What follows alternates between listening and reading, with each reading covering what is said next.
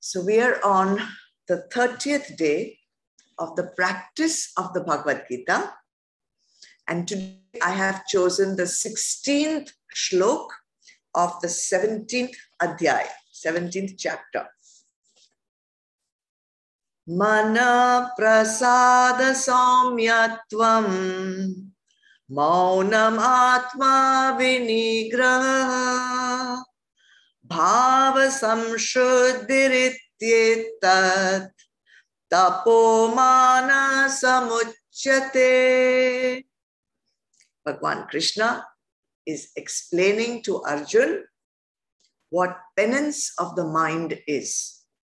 He says it is cheerfulness of the mind, placidity, habit of contemplation on God, control of the mind, and perfect purity of inner feelings. All this is called austerity of the mind. As you will recall, those who are attending, that we're talking about the 4-point program of Bhagavan Krishna, who says that when we have sattvic input, sattvic food for all the 5 senses, then we are producing sattvic output, which consists of sattvic yagna, sattvic tapas, and sattvic dan. So we've already done 2 of the tapases. There are 3 kinds of tapas, as I told you. Sharirik is done and Vachik is also done. Today we are going to talk about Maanasik Tapas. Sharirik Tapas, makes the body internally and externally clean. Vachik Tapas, because Vachik means of speech. Speech is an organ of action. So it makes all our organs of action purified. And Maanasik Tapas obviously purifies the Antakaran. So to have Maanasik Tapas or to do Maanasik Tapas, we need to inculcate 5 noble values. If we practice these 5 values, we will have purity of Antakaran. And obviously, you know that with the mind is purified, we can move to higher and higher levels of spiritual growth. So here are the 5 actions to inculcate the 5 noble values. Bhagavan says the first one is that your mind should be cheerful. There should be cheerfulness of mind, which is called mana prasada. Now, obviously, when our mind is agitated, dejected, depressed, when we feel angry, when we feel frustrated, it's obvious that these are avguns and we cannot progress in our spiritual journey. We need to keep the mind positive and we need to be in a frame of mind that is cheerful. How will we get this? What is the sadhana for keeping the mind cheerful? In other words, to keep the mind in the positive frame of mind rather than in a negative frame of mind. Simple. Continuous connection with satsang helps to keep our mind in a positive frame, but not just attending satsang. After attending satsang, you have to implement whatever is being taught through the shastras. So do some seva. Doing seva and karma yog bhav makes the mind extremely strong and positive. And then all the sadhanas that are prescribed in the satsang. So the first thing we need to inculcate in us is have a cheerful mind. Don't all the time be dejected, angry, frustrated, irritated.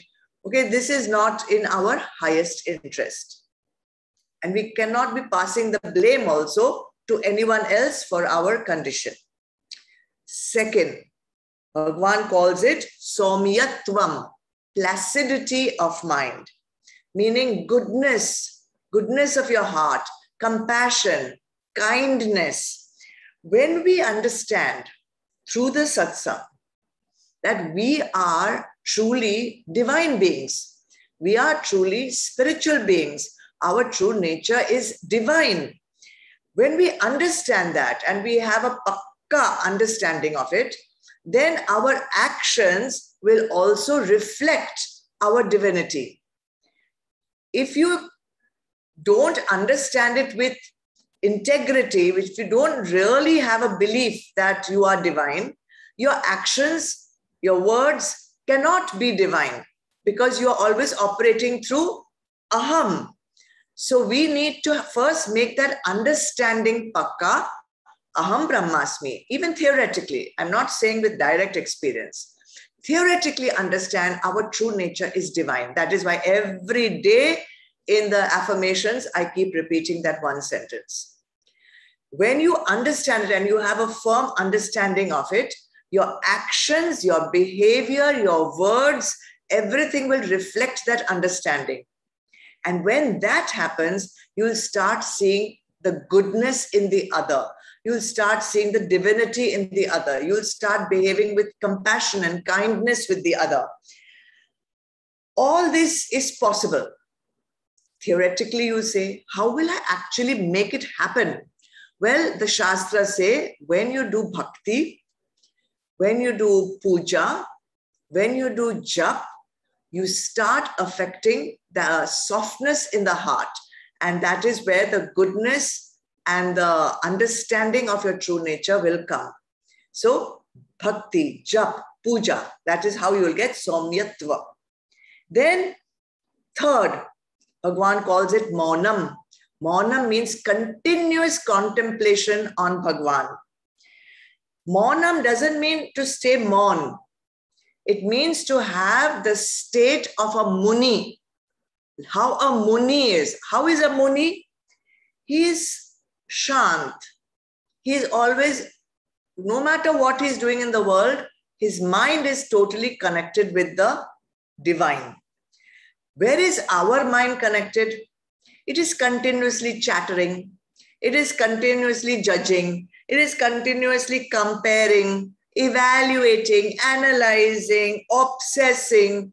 You know, if our mind is continuously busy with vyavahar, with sansar, with what others are doing, then it can never ever get connected with Bhagavan. So maunam is not just silence of the mouth. Maunam is silence of the mind, right?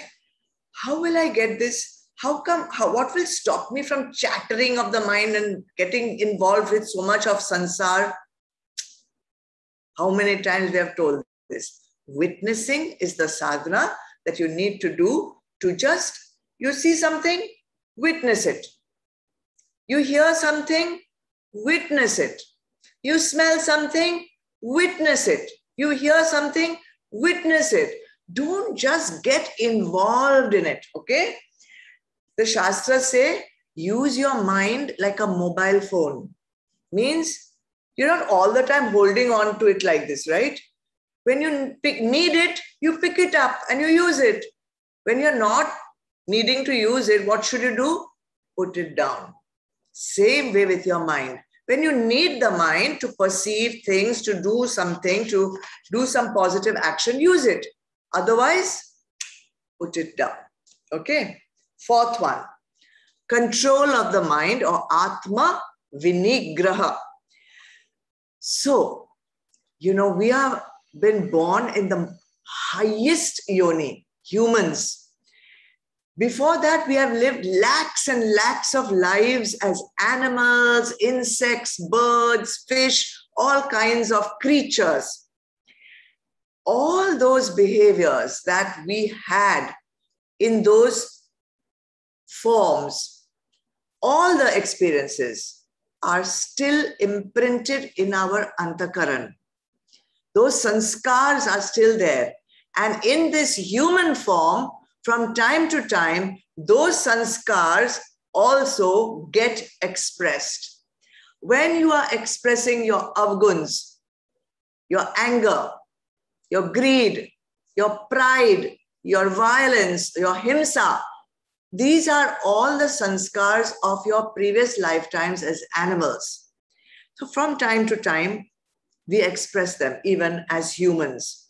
So we need to clean the mind and we need to master the mind and purify our gunas. Then only we'll be able to be in control of the mind. How will that happen? Discipline. We need to exercise some discipline. Unfortunately, humans have got the freedom to do whatever they want. So they feel that doing anything is our birthright. Actually, that is not your freedom and that is not your birthright. You are meant to exercise caution, discipline, and master your mind. How to master it? What kind of discipline? Not to be too harsh, not to be too indulgent, the way you would discipline a small child, because that's the condition of the mind. Fifth, Bhagavan calls it perfect purity of inner feelings. Bhav samshuddhir means be 100% sattvic in common language. What is the motive behind what you're doing? What is the reason why we should do anything? That reason, that motive should be pure. It should be in the highest interest of everyone. And we saw that yesterday also in Vachik Tapas. So we should speak, we should act, we should perform things with a motive which is divine, a motive which is inspiring, a motive which is in the highest interest of all. How will all this happen? How will our motive become so divine and spiritual and inspirational and pure? If you do all the other four values, if you start bringing all those other four values into yourself, automatically, you don't have to do anything. Automatically, your feelings, your mind, your motives will become pure. So, to recap, what do I have to do? What sadhanas do I have to do? Attend satsang. Implement the teachings of the satsang. Do seva in karma yoga bhav. Do bhakti, jap, puja. Silence the mind through witnessing. Have discipline and have honesty of motive. People think that negative tendencies, avguns, can just do something, click the fingers and it will be gone. Decide today, from tomorrow, I will not be angry. Is it possible? No, it's not possible because it has taken lifetimes for us to become like that. So the eradication of it from our antakaran is a gradual process. Many, many lifetimes we have become like this. So now we have to take our time diligently to remove it. No shortcuts available. No rushing. No fast track. It needs tapasya. What tapasya? Sharirik tapasya, Vachik tapasya, Maanasik tapasya. Can you do it? If you can do it, all your avguns will go, guaranteed by Bhagavan Krishna, not me. Tomorrow, something more about Sattvic Dan.